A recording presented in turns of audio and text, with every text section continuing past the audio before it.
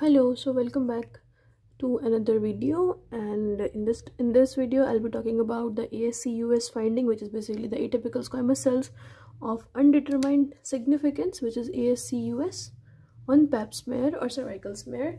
What do we need to do in patients age equal to or more than 25 years?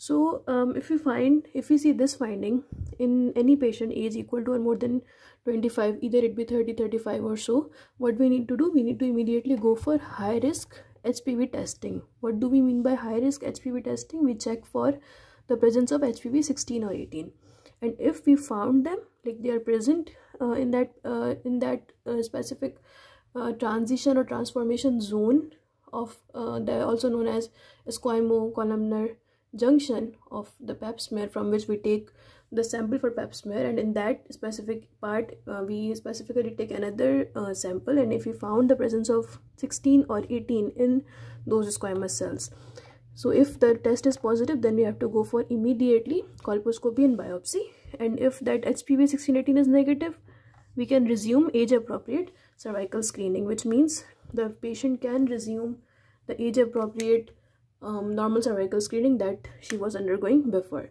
So ASC-US is basically the finding which is the most common one.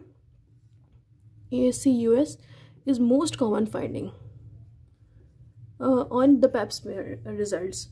And one more important thing about that, atypical squamous cells do not classify as a cancer, also do not classify as some reactive changes. They are something which are in between. So in the next video I'll be talking about what do we need to do when we find the LSIL, which is the low grade squamous intraepithelial lesion, or HSIL, which is the high grade intraepithelial lesion. What are the next guidelines based on the age? So stay tuned.